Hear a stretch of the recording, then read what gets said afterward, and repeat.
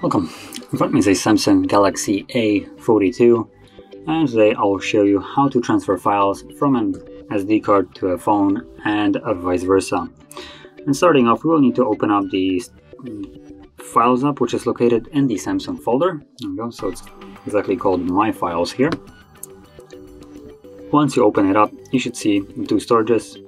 So you have the internal storage and the SD card, so you can tap on either one of them.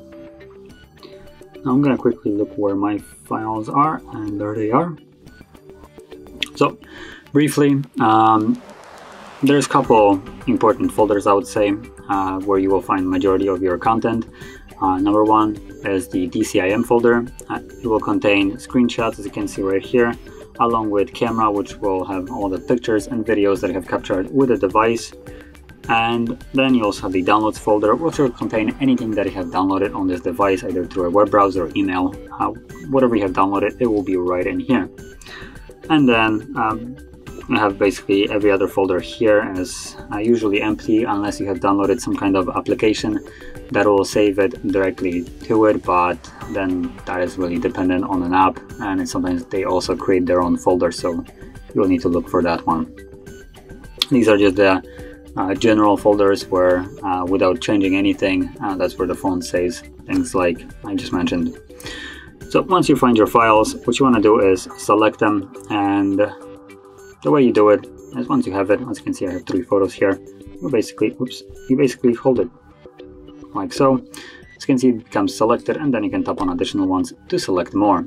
You also have the option to select all of them right over here, or if you want to keep it organized, I can also select the entire folder. So it's in the camera, and there we go. So by selecting a folder, this will also include everything that is in here. As you can see, 3 items, which is the 3 photos that are inside of it. Now, whichever way you do it, it's completely up to you. It's more of a conveniency kind of thing. So once it's selected, you have the 2 options right at the bottom, move or copy.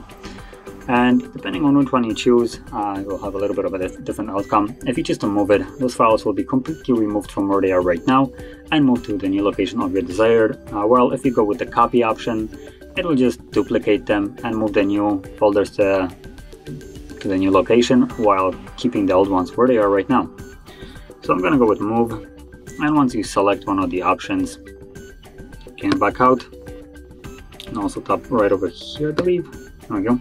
So once you tap it, you can then choose a different storage. You can either move it somewhere else on your phone or move it to things like SD card if you want to, which that's what I'm going to choose. And in here, move it, either drop it right in the SD card anywhere you want, or by basically navigating into a folder, as you can see, and moving it here. And now we're already on the SD card, so I don't really need to navigate back in here. Let's go to downloads, and as you can see, there are the 3 photos.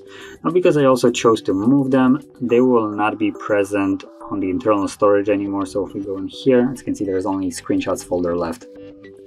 And that is basically how you would move any kind of file from one location to another. And if you found this very helpful, don't forget to hit like, subscribe, and thanks for watching.